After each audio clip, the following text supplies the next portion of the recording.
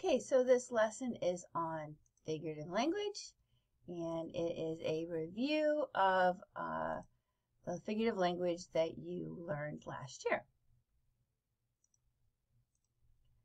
So first we're going to look at similes. So a simile is when you compare two things that are not alike using a comparison word such as like or as. It is important that they're not alike. Sometimes students want to compare a character or person to another person, just a different type of person. That's not really a simile.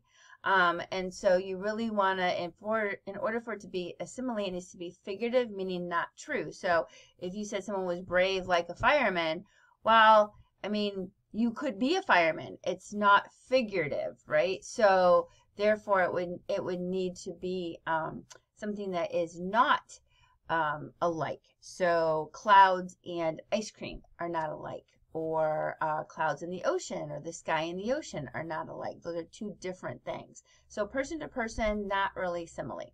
So an example would be we're like two peas in a pod. So we're using our comparison word here, like, where we're not referring to peas actually, we're referring to people. This is an expression that we use. It's also called an idiom. And so we're saying that two people are so much alike that they're like two peas in one pod. So comparing them to peas in a pod, people to peas, not the same thing. This would be a simile. Our next example of figurative language is a metaphor. So much like a simile, you are comparing two things that are not alike. Again, but this time we're not using a comparison word such as like or as. We're just saying something is something else. So an example of this would be, you are my sunshine.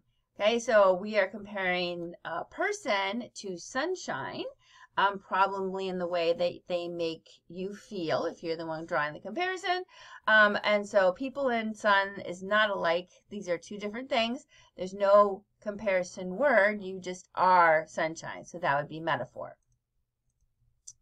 Personification is a type of metaphor in which you give human characteristics to non-human objects or concepts. And this would include animals as well. So anything that's not human. It is not the other way around. So it's not giving a human animal-like characteristics. It is only giving something that's not human, human-like characteristics. So this is a one-way thing. It doesn't go both ways. And so we call that personification because we are giving something person-like characteristics.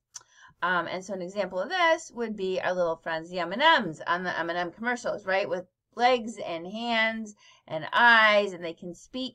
M&Ms are not people, so when we give them human characteristics like that, we are personifying them, okay? So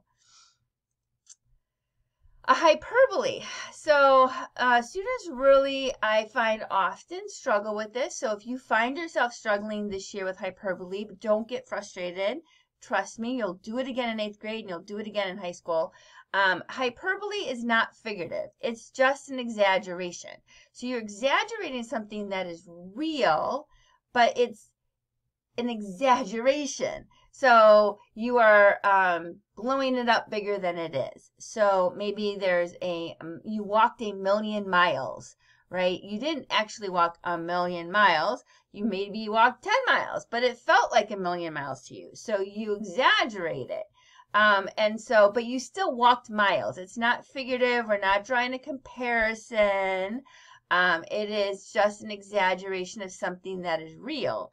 So another example might be, it's so hot, I'm melting.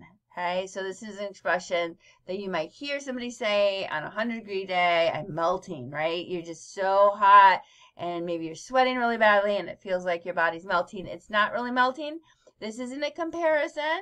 Okay, we're just exaggerating the reality of our situation. That would be hyperbole. Onomatopoeia are words that sound like their meaning. So the words exist purely to be a sound. Okay, so they represent a sound. Words like arf, yelp, bark, and woof. Okay, so whenever we refer to noises that animals or nature makes, those would be onomatopoeia.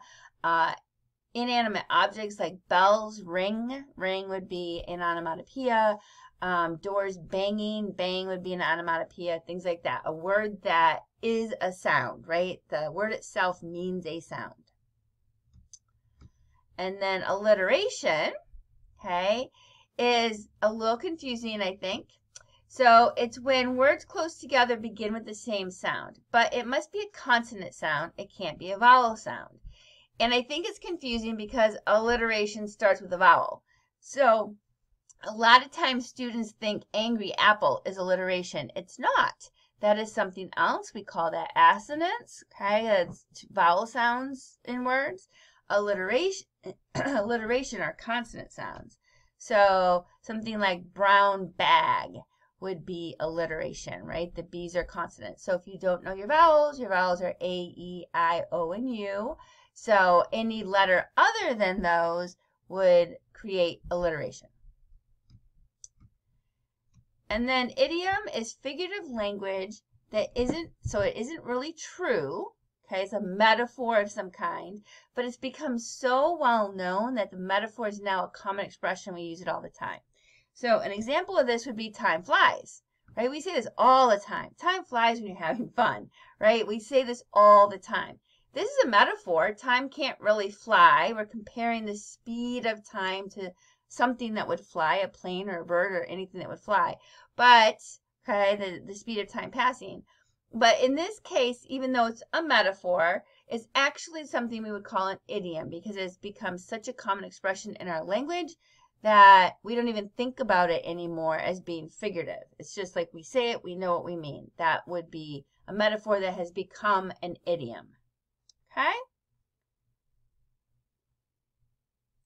Okay, so we will be working with figurative language all year. So again, if you struggle with certain ones, don't worry. We're going to do it so much by the end of the year. You will all master figurative language. And if you need a more in-depth refresher on these, there are individual lessons that are available to you that looks at more examples of similes, more examples of metaphor, etc. So those are there as a resource for you if you need them.